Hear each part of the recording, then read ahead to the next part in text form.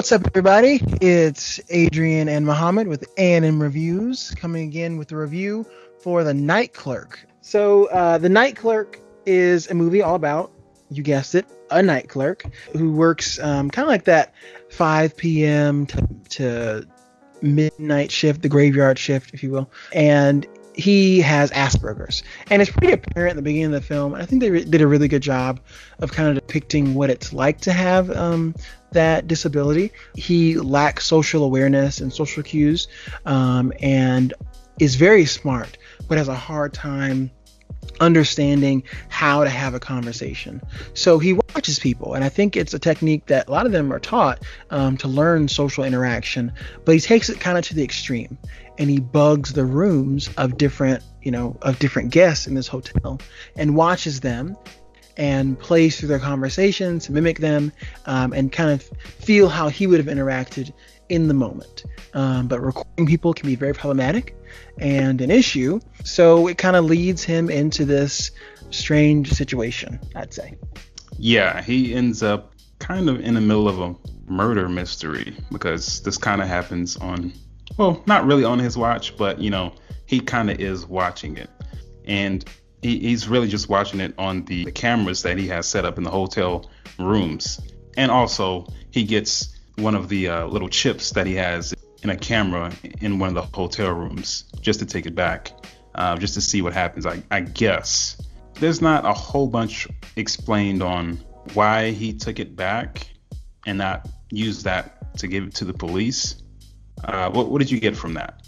I think we're given the perspective of the night clerk, and it's kind of hard to understand all of his motives, why he felt it necessary to hide the chips in videos and things. But it, of course, made for a better story, I think, in my opinion. It did, but I also think that this movie could have been like maybe a 30-minute episode on NCIS or something. There's not much here.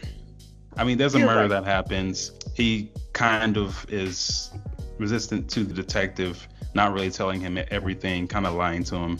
It was pretty drawn out. Well, I wouldn't say some of the scenes weren't important, but they were just like a few seconds too long in the beginning and the end of each scene. Mm-hmm. You're right. It definitely could have been shorter. Yeah, we definitely got the point on mostly everything. They kind of hold your hand with this stuff. They say that he has Asperger's, and then he goes out and says the definition of it, and then like we the see all of it. Yeah. I mean, we see multiple times he's watching people in the hotel rooms for minutes on end, and we've seen this. Like, come on, get to the next point. But they're trying to drag this out. The movie's only an hour and a half, and they were just trying to barely get to that. I agree. It's like they were like, we have to make it 90 minutes.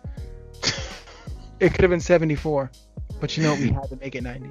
So many things were half-baked. So many things were alluded to. So many things were unnecessary. Put him more into the murder or something. Like, he doesn't actually have to do it. Like, make him look guilty. I don't know. Let's go ahead and rate this. So, yeah. The lowest rating is trash, middle is background noise, and the highest is a banger. So how'd you rate the Netflix film, The Night Clerk? I would rate this as, this sounds weird, but like a high trash. I mean, high it's trash. Like, it's not terrible.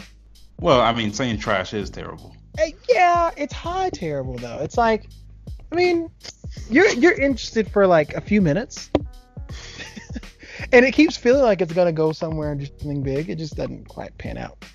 This movie, The Night Clerk, I was waiting for that big moment to happen, but they don't really live up to whatever hype they were trying to get to. But I'm gonna go with a low background noise for this one. I mean, it's pretty close to mine, but I can definitely agree with that. I mean, next time just make this into NCIS short episode or something. This doesn't need a full feature film.